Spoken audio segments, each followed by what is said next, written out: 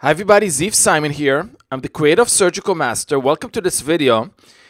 And in this one, I'm going to talk about how to handle a buccal defect, more specifically a fenestration defect, which is quite common. I posted this case a few days ago on Facebook, and based on the amount of shares and likes, I decided to make a video so you can get a little bit more details about this case.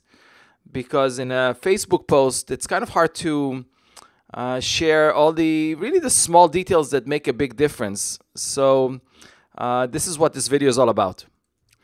So this patient came to see me a few weeks ago with an obvious concern with a swelling on the gingiva on the upper right-hand side. There was basically an abscess that was draining through the buccal tissue. Tooth number 5, the second premolar, had Class 3 mobility, so I assumed this is the source of the problem. There's no real pain because obviously there's a sinus tract that is draining the abscess. And the question is, what is the next step? We have a tooth with a Class 3 mobility with an abscess, so we would assume they are related. But next door, there's also a dental implant on the first premolar. So the question is, what is the diagnosis? So if you look carefully at the radiograph, let's start with the implant. There's a little bit of bone loss on the mesial aspect, looks like, and what looks like a very long retention screw. I actually didn't pay attention to this when I saw the patient, but the doctors that saw my case online asked me about why is this retention screw so long, and I don't really have a good answer for that. But tooth number 5 has a radiolucency that seems to be increased on the mesial aspect, to some extent going to the apical third, maybe a little bit on the distal as well. I would say under normal circumstances I would check for vitality, but with the severe mobility, I decided to look at the previous radiograph of tooth number 5 that showed a perfectly normal PDL, and from what I gathered from the dentist, the tooth had a crack, and therefore it was crowned. And considering the Class 3 mobility, the radiolucency, the large periapical lesion, and the fact that before the crown was done, there was a crack in the tooth, my diagnosis for this tooth is a root fracture, and the prognosis is hopeless. So I recommended having the tooth extracted and replaced with an implant. My preference in these situations where there's a lot of infection and pus and drainage is to go for delayed placement. It'll allow for the infection to heal. It'll allow me to rebuild the site and create a better bony architecture to place an implant later on. Now, there are a few things that you need to consider when you see a patient coming in with a large infection with drainage and a buccal swelling. So there are a few key points that I wanted to emphasize to help you when you have similar cases presenting in your office. So anytime you have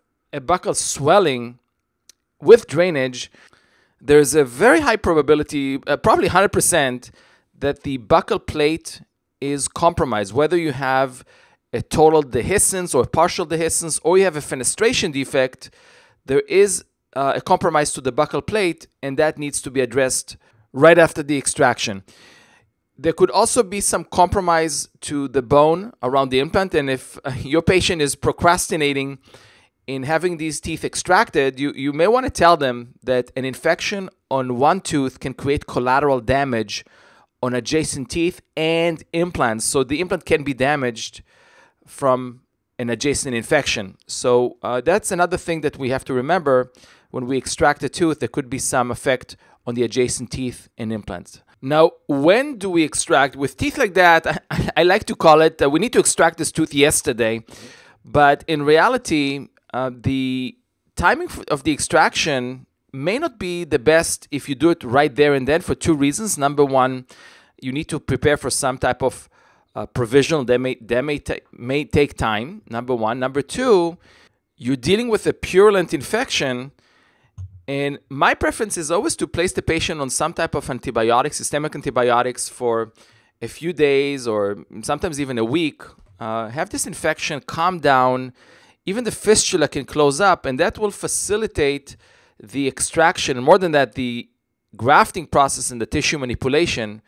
So a few days of systemic antibiotics will give you the time to prepare a provisional, in this case a removable appliance, because I'm going for a delayed placement, so there will be no immediate implant provisional, and the infection will come down. It'll facilitate my extraction and bone grafting process.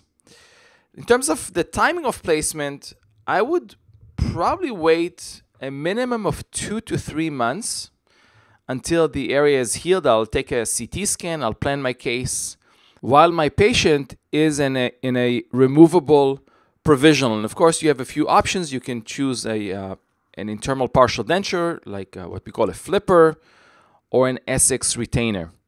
So when you have a patient coming in with a large infection, these are the things I'd like you to keep in mind when you plan your case. So the next step is to take a quick impression, make a partial Essex provisional with some composite inside, and place the patient on systemic antibiotics. She was allergic to penicillin, so I prescribed clindamycin 150 milligrams 4 times a day for 1 week, and scheduled the extraction a few days or about a week later. So in the next video, I'm going to show you the extraction and bone grafting process, more specifically how I handled the buccal defect in this case. I believe that every dentist needs to be able to extract teeth, help patients with this type of an infection, and also graft the site for an implant. It's actually one of the 3 most important procedures that every dentist needs to know. I'm giving a webinar on this topic on May 23rd at 5 p.m. Pacific time. I'm going to be talking about the 3 procedures every dentist needs to know, and extraction, bone grafting is actually the first one. I hope to see you online May 23rd at 5 p.m. Pacific time. You can register through surgicalmasterwebinar.com. If you're seeing this video after the date, no worries. There's going to be a replay. I'm going to announce it, and also in my website that is currently being built, there'll be a section of webinars, so you'll always be able to go back and watch all the webinars. But in the meanwhile, sign up for the webinar on the 3 procedures every dentist needs to know, and go to surgicalmasterwebinar.com to register. Stay tuned. Attention general dentists! Attention general dentists!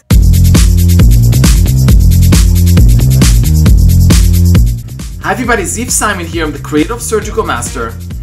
Are you feeling a little bit tired of restorative dentistry or frustrated with your surgeries? Do you want to build up your practice and develop some great surgical skills?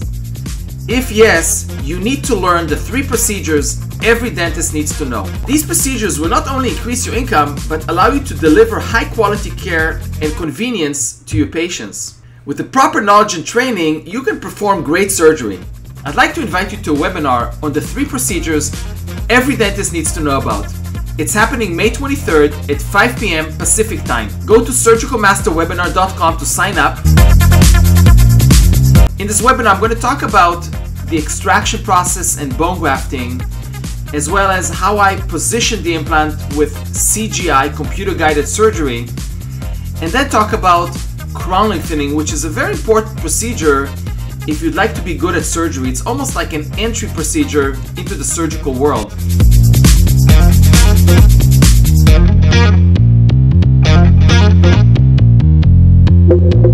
So I look forward to seeing you at the webinar on the 3 procedures every dentist needs to know. It's happening May 23rd at 5 p.m.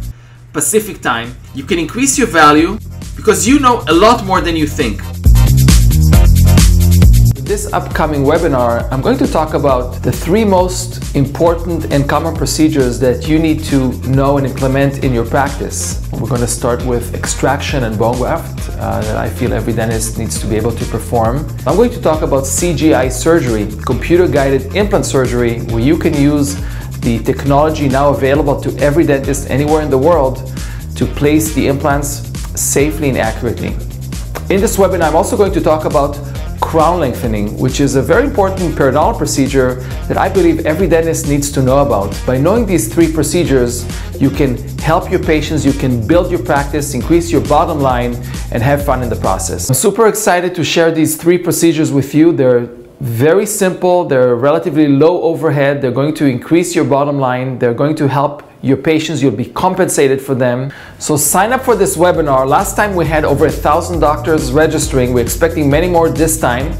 This is Ziv Simon, creator of Surgical Master, to your surgical success.